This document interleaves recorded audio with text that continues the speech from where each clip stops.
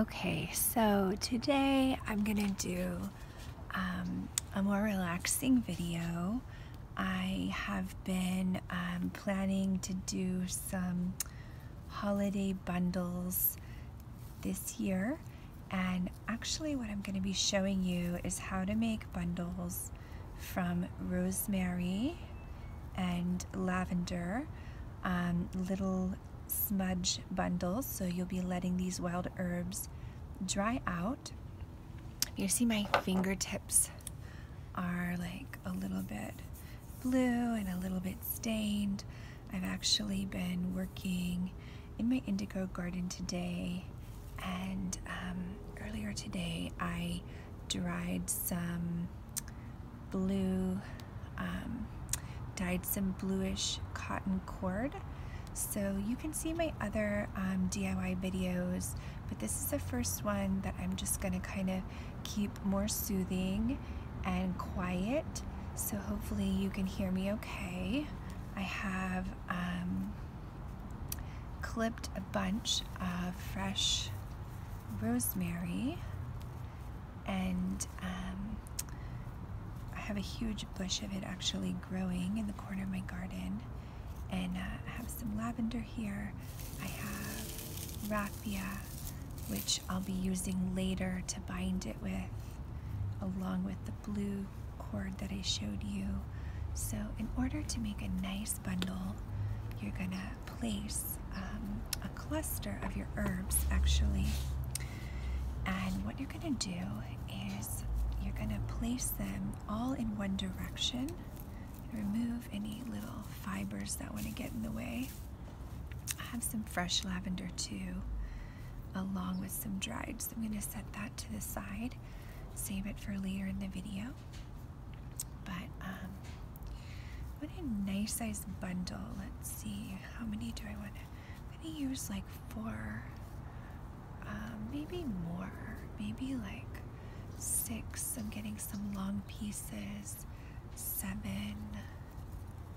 so just quite a few. And what I want you to do is just kind of relax while you watch this. I teach a really popular class, watercolor for relaxation, and as an artist I would say one of my main focuses is actually helping people to access and tap into their creativity, but also helping people to relax and to feel more peaceful.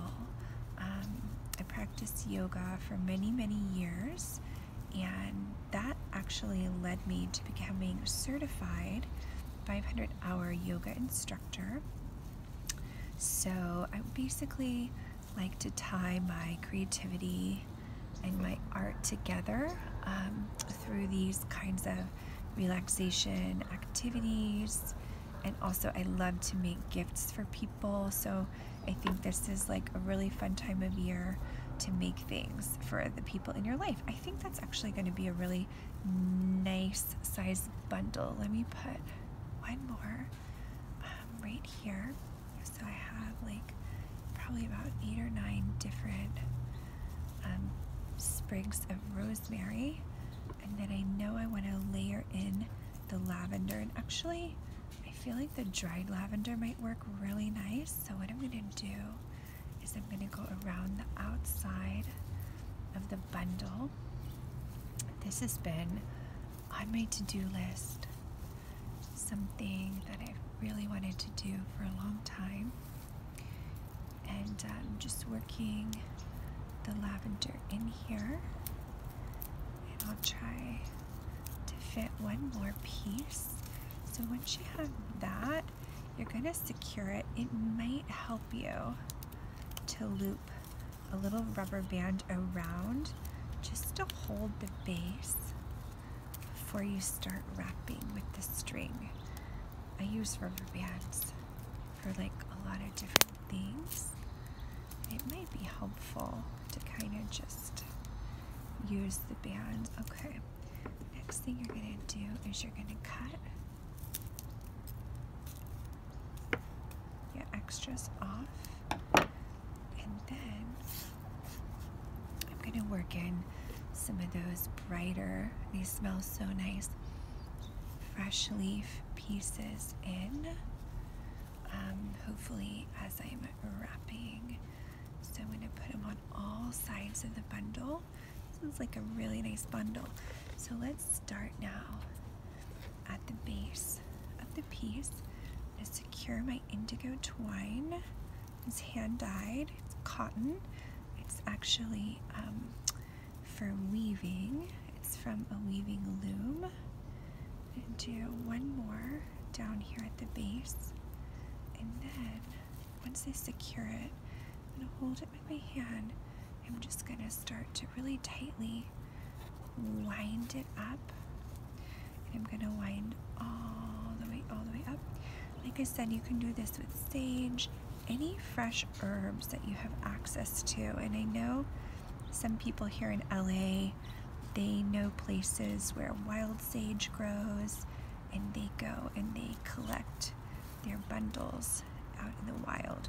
So actually want to get it a little steeper, so let me try one more time, wrapping it, there we go, nice and steep up my bundle, because then I'm going to come back down the other side when I'm ready. Ooh, I'm just getting that lavender to kind of sit a tiny bit flat for us. Ooh, it looks so pretty already.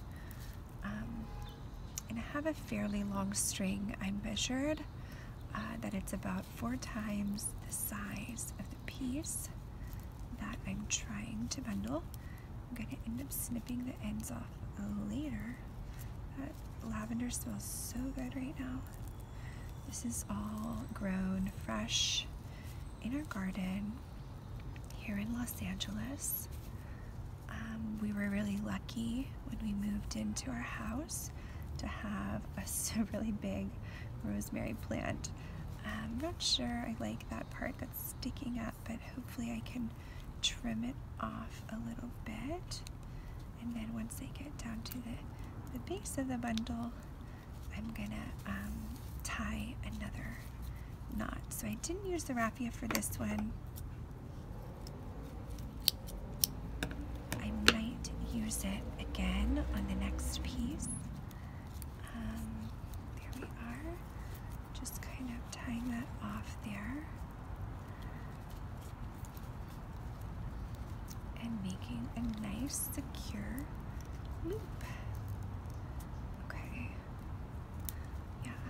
I have some garden clippers right on hand. What you can do to kind of make it look a little uniform is you can give it a little hair chop here. Ooh, I like this soft. Okay, and then really softly you can snip it here too.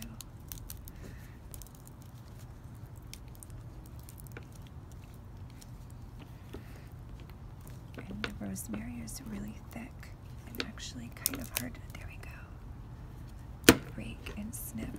So if I have to, then I can go into little tiny pieces and I can trim it and adjust it. Remember, I wasn't liking all the pieces sticking out. I'm going to leave the lavender, it's pretty. Give it a little haircut.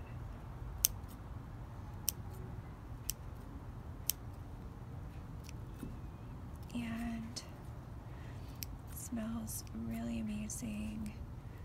I'm going to be at a market in downtown LA, and I'm going to be selling my indigo tote bags and some of these little bundles, and so I thought they would be nice for gifting and little holiday presents.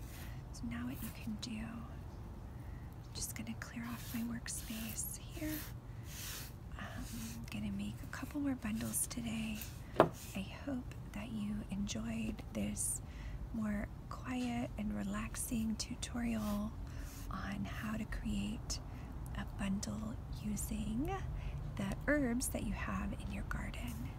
Thanks for watching, And if you enjoyed it, don't forget to hit subscribe and like this video so that I will know and I'll be making more of these.